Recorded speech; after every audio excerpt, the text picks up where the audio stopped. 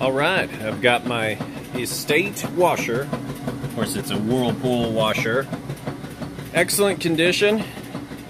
It's running through a pretty heavy jeans and towel load right now. And I've got the little bleach guy goes right there. Just got all that clean. Everything's clean inside and out. And as you can hear, it's doing an excellent job agitating those clothes, which is how they get clean. And we are on the rinse portion of that cycle right now. What I'm going to do is allow it to finish up the cycle, and I'm going to let you see and hear the spin cycle. So you can see that it runs good and sounds good and it's nice and balanced and everything like that. Then we'll move those clothes over to the dryer, and I'll show you that the dryer sounds good and that it's heating, and both of these work as described. Excellent condition. So we'll come back for that spin cycle in just a minute. Alright, and it's launching into that final spin now. It's draining out all the water.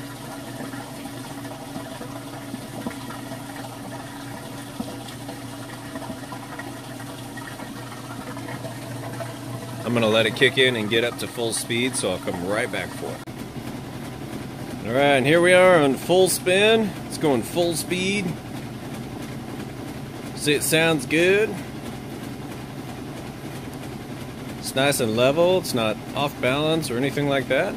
I'll show you it's spinning nice and fast. Lid switch works.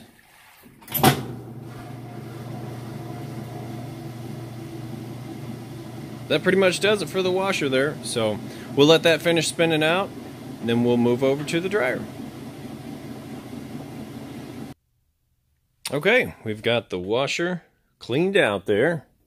It's ready to go. And it is a super capacity washer and super capacity dryer. Just thought I'd mention that. So I've got the clothes in there. Those spun out real great. They're nice and light. We'll just go, say, time dry, high heat.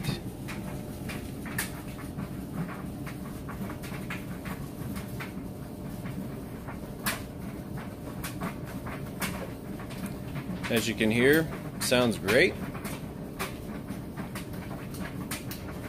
It's not off balance or making any weird noises or anything like that, and those are all things you'd want to check for. Of course, the washer went through past its 28-point inspection, and the dryer has gone through and passed its 22-point inspection. And what I'd like to show you here is that it is heating like it's supposed to. So whatever that little red light shines on, if I can get it to focus a little better, you're going to get the surface temperature. So I'm going to shine that in here, right where that heating element tube is. And you can see there's plenty of heat coming out of there. And that heating element tube can get all the way up to, take a picture there, can get all the way up to 325 degrees because the heating element is right below it. But the inside of your dryer, it's going to get anywhere from 100 to about 195. Just kind of depends on what you have this guy set to. So I've got it set to high heat, so it would get up then to its highest setting. And we've also got the auto setting here. You can go more dry, less dry, somewhere in between. Throw some towels in there, just go all the way over to the more dry. But there you have it. Now you know they both work. Both work great, in excellent condition. When I spend my money, I like to know that when I take it home, plug it in, it's going to work like it's supposed to. So now you know that, and appreciate you taking time to watch this video. If you have any questions, please reach out. Have a great day. Thank you.